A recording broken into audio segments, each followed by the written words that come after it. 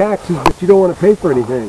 I'm paying for everything now. You say it's okay when Hillary wants to raise taxes, but you don't want to pay for that. You can pay for it now or pay for it later.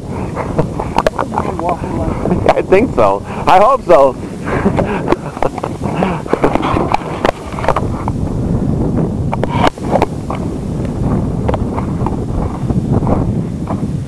The Epsom Salt monorail. In 1917, a deposit of Epsom salts was discovered near the old Wingate Wash Borax Road at the southern end of Death Valley. In 1919, the claims were acquired by Los Angeles florist Thomas Wright. Although close to an existing road, Wright devised other plans to exploit the find. A scheme to dissolve the salts and transport them via a 28-mile pipeline to the Toronto Road had to be abandoned due to a lack of water. In 1922, Wright began construction of monorail, a magnesia siding of the Toronto Railroad. 6 miles south of the town of Toronto. 6 miles south of the town of Toronto.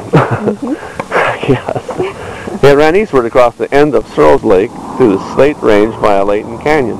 Across the tip of Panamint Valley over Wingate Pass, and hence the mine consists of a single steel rail on top of a heavy wooden beam supported by A-frame trestles about 3 feet high.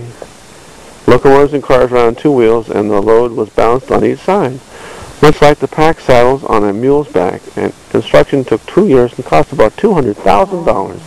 Simple in concept, the line never worked properly, and after several attempts to increase efficiency, the operation ceased in 1927. In the late 1930s, the rail and beam were salvaged, leaving only A-frames, most of which have since disappeared. And that's what's all the way out there in the distance?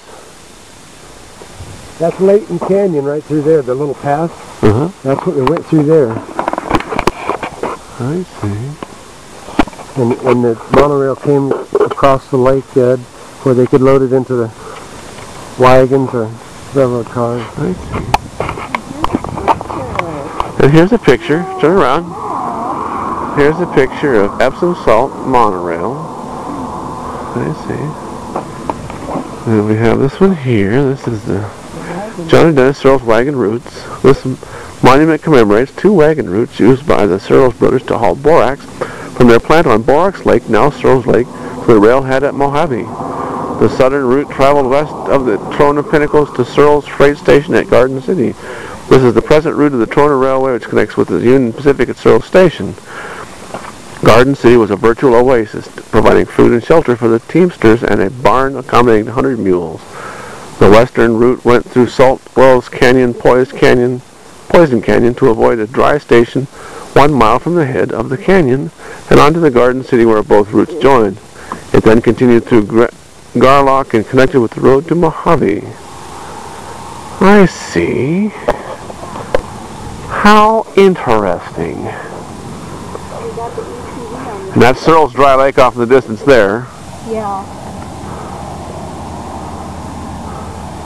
And then the Epsom monorail was way off over there someplace, but it's no longer really I see.